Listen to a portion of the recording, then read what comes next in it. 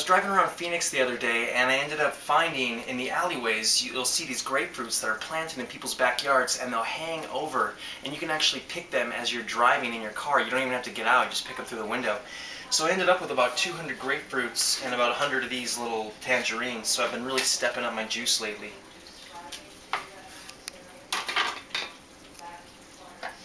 These are really sweet, almost better not juice, but there's just so many of them that it's really, to catch up with them before they go bad, you almost have to start juicing.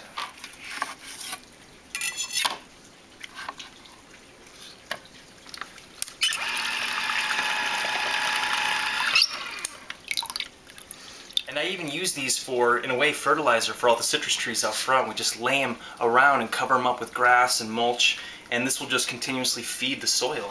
And the microbes love it.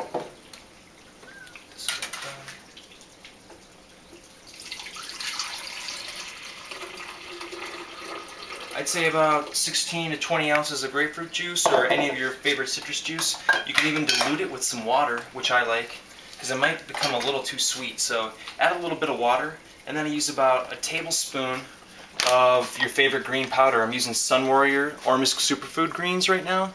The Ormus Super Greens are just really amazing. And you really got to think about where they're growing them as well. And they're using volcanic soil.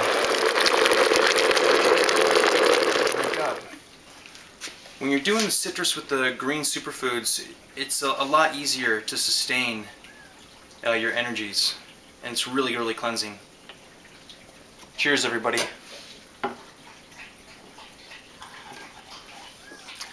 And when you've got your residue from the Vitamix, instead of washing it out and dumping it down the drain, wash it out with some good water and then feed your plants with it. This is a goji berry that I got from Jake over at Raw, Utah. She's standing up really nice, really happy. And then here are some seedlings that I've got going. So it's just like a really nutrient-rich food, and you don't even have to worry about plant food. I mean, this is Ormus Greens and a little citric acid through the grapefruit juice.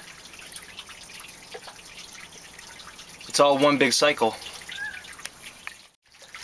And you know, a lot of people talk about how I shift around with my diet, and for instance, I'm going to be doing a 7-day raw vegan juice thing, like high juice, a lot of water, go up to Sedona, get some spring water, and that's how I do it, you know. I'm not sticking to one regimen. I'm going to do dairy kefir one day, maybe eggs and cream the next day, and I'm going to do a bunch of juice. So, you know, don't get stuck in all these one-way, rigid kind of guidelines. You can do whatever you feel like.